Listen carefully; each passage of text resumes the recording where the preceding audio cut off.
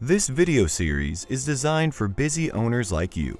It's an easy-to-follow emergency planning resource brought to you by the City of Los Angeles Emergency Management Department. The series is broken into 3 parts: preparing for safety, training your employees, and organizing for recovery. In the immediate aftermath of an emergency, it is crucial that your team work together to reduce injuries and property damage, and most importantly, save lives. The purpose of this video is to train employees on your business's specific emergency plan. All staff should watch this video together and pause when needed. It is recommended that training be done at least once a year, as well as with every new employee. If you are leading this training today, document details on the Train Employees worksheet. All employees should also receive a blank printout of the employee worksheet to fill in. We will be going over 5 topics: your communication plan, building safety, survival tips for during and after an emergency, your action plan, and your individual needs. Before we begin, have everyone sign up for Notify LA, the city's emergency notification system that will help you stay informed during emergency situations. Now, as a team, decide your emergency communication plan. Knowing exactly who you should contact after an emergency helps save time and reduce confusion. If many of you work off-site, who is the contact for each team? Pick a backup number and a backup communication channel, like a company chat platform. If you work together on-site, who is the main person everyone checks in with? If you have a large team, pick a few key people. Next, everyone who works on-site or frequently visits should be shown the exit routes out of the building, your agreed-upon inside and outside meeting place, the location of your fire extinguishers, gas and water shutoff valves, and emergency kit. Fill in each item on your own worksheet. There are also basic survival tips that everyone should know during an emergency, and what to do in the first 2 minutes to 2 hours after an emergency.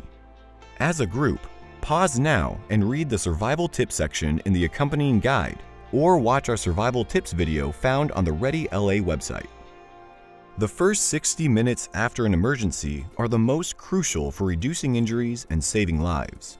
In a large-scale disaster, emergency responders may not get to you for hours or days. This means you will need to rely on one another. With an action plan, everyone knows their responsibility during this crucial time. First, assess what skills you have as a group. These could include basic first aid, search and rescue, crisis counseling, electrical or organizational skills. Then, assign responsibilities to each employee. If you have a large company, group the roles into separate teams with different functions. Write these responsibilities on your worksheet. For example, Maria has decided that she will be in charge of coordination, communication, and shelter. This means that she will show everyone the exit routes, run a head count, grab the emergency kit, and set up a space for everyone to shelter comfortably.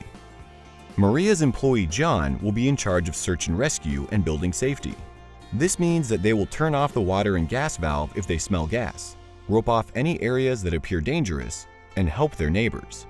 Search and rescue teams should always work in pairs in case of injuries.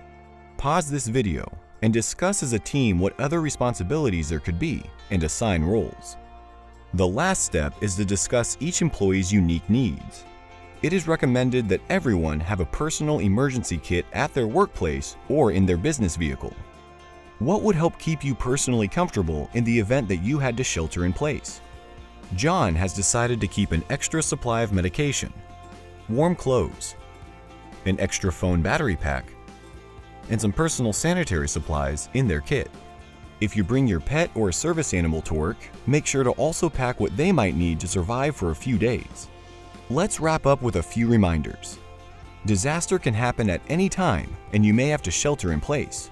Make sure to keep a printout copy of your personal employee plan with your emergency kit. Well done and great teamwork! You have now developed your business emergency plan.